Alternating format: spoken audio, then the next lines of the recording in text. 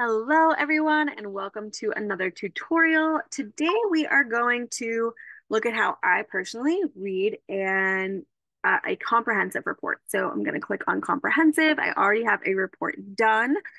Just a quick reminder, and they go over this in basic training. I overlooked it the first time and I love this. But if you are running an easy scan or a vitals, inner voice, whatever, any of the combination, however you're running your scan, if you look at this intelligence scan, this is the one that will pull information from inner voice and vitals and suggest what to scan. So if you click on this inner voice, it'll already have things highlighted to scan. If we can find any, there they are. And so if it's under the inner voice category of what maybe should be scanned, it's going to be related more towards the emotions. And if you go back, which there we go. And click on the vitals, then this one will have different things selected as suggestions for scanning. And this is more related to that physical body. So it's kind of fun occasionally to look back and see like, okay, what's more emotionally related? What's more physically related? Sometimes they are both. So it's just fun to see. I like to see that. But then you can click on combined.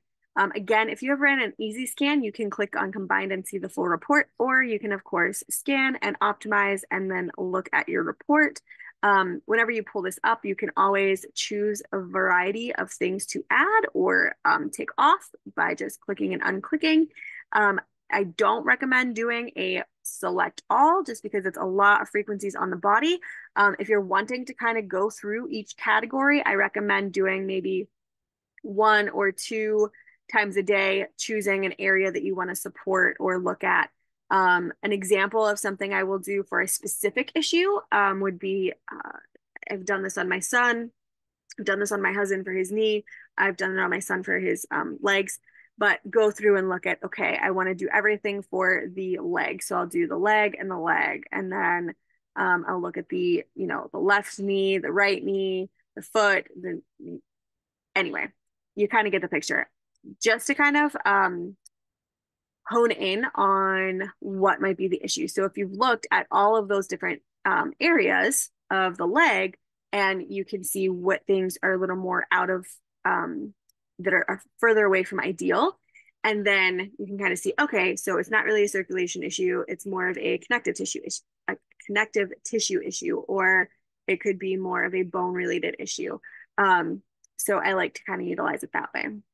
Because I did this as an easy scan, it's going to kind of be in a little bit of a jumble. I love running this separate because then it's in alphabetical order, but that's okay.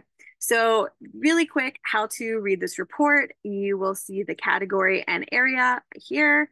If you click on the body, it'll pull up a body and you can kind of see where in the body it is. And then the percentage from ideal. Ideal is 0. So the furthest away you get from 0, the more you want to pay attention. I typically start kind of paying attention a little more around 30s. And if it is over high 30s or above, I really want to support that with Cephis, with lifestyle changes, with potentially doing another optimization in 20 minutes, just to support that area of the body a little more. Again, I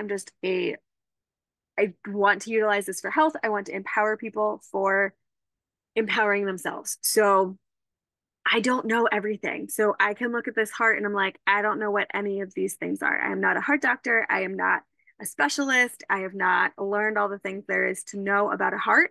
So I will kind of look at it. I kind of take note. Again, I'm writing a lot of things down when I'm working with clients or I'm wanting to really work on something for myself.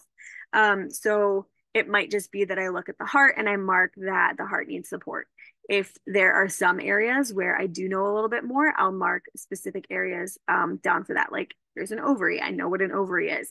And I mark down how much from ideal it is and any notes that I'm like, ooh, that's something that I want to pay attention to. I'm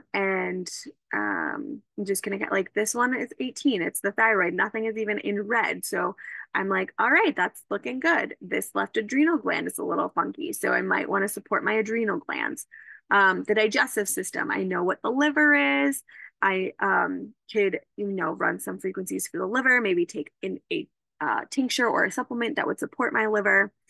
Same with the gallbladder, really just looking at what is out of balance, taking note of it, and empowering yourself to make a shift, really focusing on that lifestyle shift, and then tracking patterns, seeing if there's anything that you might want to pay attention to.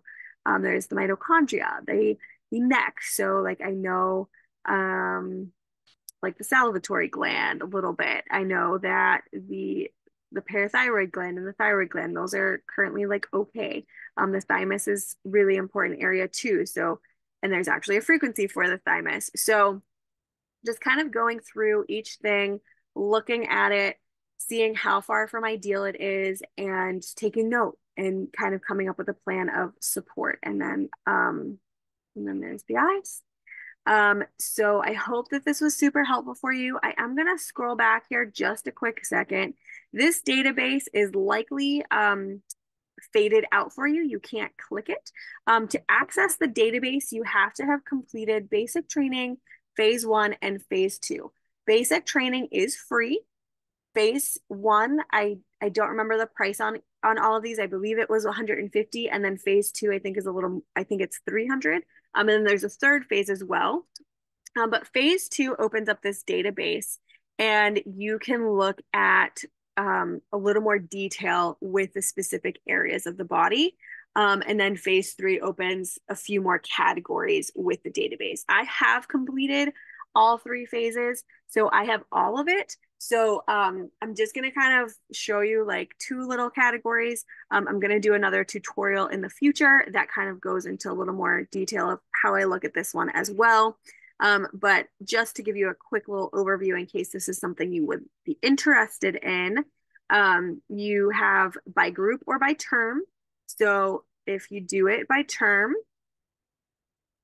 it shows you the categories. So the allergens is something that comes up, the bacteria, and then you can see all the bacteria. You can click on the specific bacteria, and then it'll show you what it is affecting. So this one in particular is affecting a chromosome at a low cause, which is lack of function, at what percent, and for roughly how many years.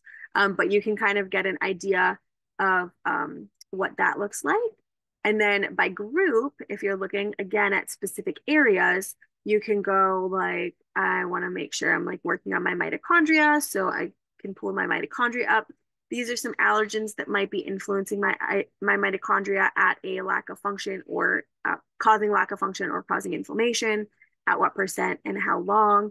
And then it goes through the bacteria, the brain, spine, chemicals, the emotions is really amazing here. Food sensitivities, heavy metals, hormones, miasms, mold, and fungus. Those are the things that come with phase 2. Phase 3 goes into a lot more detail and things that I don't fully understand. But I've worked with some practitioners and showing demos, and they're like, oh my gosh, this would be so helpful. So again, it really depends on what your intention is. Just another quick reminder to make sure to always email your reports. But that is the quick and dirty of how I kind of look through a report on the comprehensive. So if you have any questions, feel free to leave a comment or send me a message, get in contact with me, and we can discuss further. I hope this was helpful, and have a great day.